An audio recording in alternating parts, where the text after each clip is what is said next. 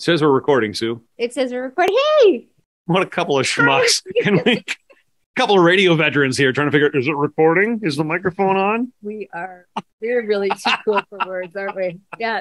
I've never been cool in my whole life. You know, the only time you're cool is when you're Dairy Queen. I always I think cool. Dairy Queen's pretty cool. Do you? Yeah, I think Dairy Queen has not made an appearance in a couple of years. I'm getting a lot of requests for Dairy Queen. I think we need to do drag bingo. I told you that. Sorry, Mom. Drag bingo. Sorry, Mom. Okay. She's not a fan. Mom's not a fan. Oh, I totally am. Yeah. Did it as a joke once and forever. Anyway, Perfect. It is Pride Month, so anything goes. Anything goes.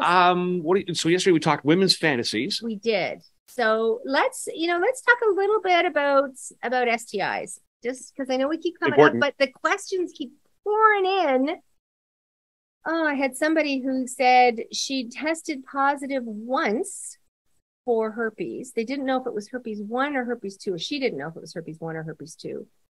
Sometimes, so here's the difference. So it used to be believed that herpes 1 lived above the waist and herpes 2 lived below the waist, but that's not true. So if you have a cold sore, you go down on somebody, they can get basically a cold sore, which is herpes 1 on their genitals. Okay. So that all of the herpes viruses, there's a variety of different ones, want to be on mucous membranes. Mucous membranes are your mouth, your genitals, actually your eye, but we're not going to get into that right now.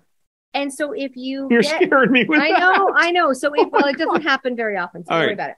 So if you have packed a lunch and you don't have any cold sores and you've got nothing, you have, in my opinion, my personal opinion, 0% chance of transmitting herpes. Some people, there have been something called asymptomatic shedding, which is where you don't have a sore, but you can transmit it. But honestly, in every case I looked at the research, they all felt that tingling, I'm about to get a cold sore feeling. Right. And it releases some cells. And it's still hard to get, but that's what happens. So if you haven't had an outbreak in a long while, do you declare it to a new partner? You can, 80% of people, 80 in North America, get cold sores. I get one every 3 years when I have a bad cold.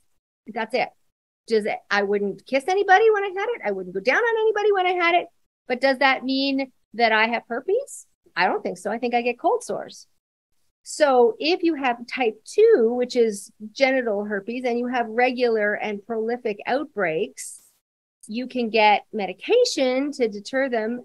And I think if that's the case, then you absolutely have to declare it. I agree. Even if you don't have an outbreak and cannot transmit it at that point. But what is interesting is there was a study come up. I posted it on the Ducklings Facebook group. If you're not a member of the Ducklings Facebook group, find us at wearetheducklings.com and join. But one of the things they had, it was about HIV transmission. So the research was saying that there's a bunch of people, a lot of gay couples who one partner was HIV positive, the other partner was HIV negative, and they weren't using condoms. And there was no transmission. And here's why. So if you are on the medication that pushes down your viral load, the HIV is really only transmitted when your viral load is high. So the reason that Magic Johnson isn't sick is that he's on medication and is going to live a long and normal life. The reason that he could have normal sex with his wife is that his viral load is low, and even without a condom will not be able to transmit.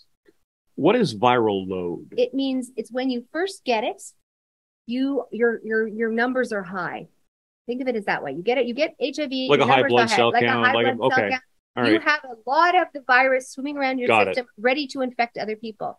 If you're on the medication or you've had it for a while and are on medication, you hardly test positive. So that's how that medication works. Then it pushes those numbers down. And cannot transmit it to anybody. So amazing. I know. So you're thinking about all of this and medication, and you can't transmit. So HIV, the reason you're not hearing about it very much is this is what's going on with healthy people, especially in Canada. The numbers are astronomically low. Yes, we still have to worry about it. We still have to help the AIDS community of Ottawa, but it's not really the problem that it used to be. That's amazing. Isn't that? Great to hear. Yeah. Back to the herpes thing. Okay. If someone has herpes but still wants to be active sexually, especially if they're, on the dating scene, yes, I believe you should declare it. But can a condom prevent that from spreading? What's the best? I like the female condoms. Okay. They're hard to get. I'm thinking I'm going to get a whole bunch and I'm going to resell them. I think that's going to be my retirement plan because literally you cannot get them anywhere. Amazon's like, they're hard to get. I'm going to have to write the company, but because they cover, I should pull it out, but they cover the whole vulva. And you don't want to rub, if condoms alone, if it's on, if it's on your outer labia or up, outside of your penis, not quite on the head of the penis, but in, on a general area in your abdomen, like, your crotch, then you can rub it and poof, you've got the infection. Okay. I don't think I've ever actually seen one. Well, let's find one. How do they adhere? Is there like they don't adhere. Their women get this. So if women put in a tampon, it doesn't just fall out. What it does is it sits in there primarily behind your pubic bone. Or if you get in a diaphragm, you put it in and it locks behind the pubic bone. Okay, stay put. I'm going to get one. So you're going to talk amongst yourselves. We're going to pause this. We will edit this video. We're going to edit this video. Hang on. We'll come back around. Oh my God, you actually have one to spare for the video? Okay. Oh my God, my first female condom. Come on, it's like they want to see. All right, we're back. I'll be damned to Sue McGarvie. Of course you have. One of everything, right? Well, it was in my toy thing, and there's I got one of those IKEA shelves with the 17 drawers. It was in one of them, but I found it. Okay, so that's what you're looking for. Female condom. And then try this at home, folks.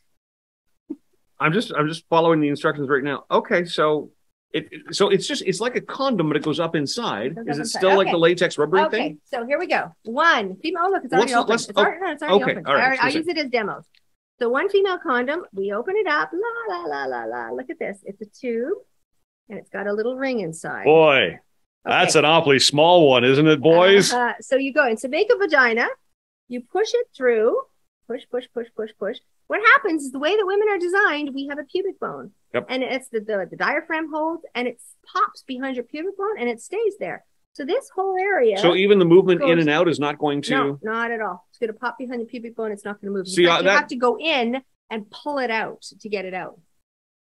It can't get lost in your ear. Okay, it feels like the end of your nose inside your body, covers right, and it pops in, and then it said you have intercourse. La la la la la. Okay. And then it covers the whole area. So yeah. If you have a sore on one of your labias, or your buddy has a sore right at the edge of his penis, right on. Yeah, no problem, because it's covered. You can totally see how that's going to be more beneficial to that. I'm glad I asked the question. There you go. Thank you for show and tell. Yeah, show and tell. It's all good. We did. Yeah. Now I'm all looby. You know we're friends when, right? Sue McGarvie, Sex with Sue. Absolutely amazing. Send your questions. She's obviously willing to answer and show you anything and everything. How do people get in touch? Sue at sexwithsue.com. You're amazing. Mwah.